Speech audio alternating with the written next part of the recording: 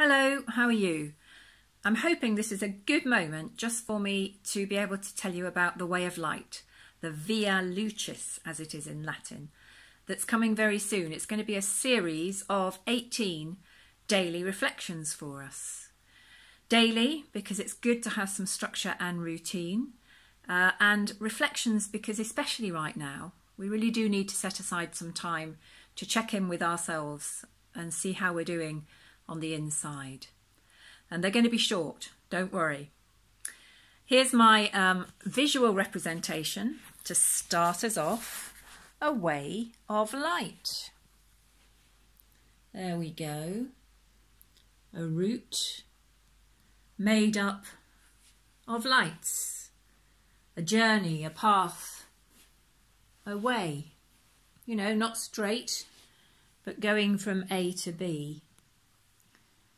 There are 18 lights along the way, representing each of the 18 days. And they're all stopping off points, if you like a bus stop or a station on another sort of real journey. Each day, there's going to be a few verses from the Bible to start us off. And they'll be talking about the resurrection appearances of Jesus.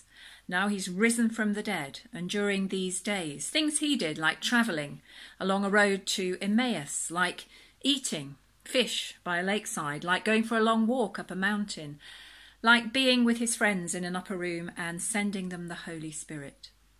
Those are the starting points, but then each day to help us reflect and to relate all this stuff to ourselves.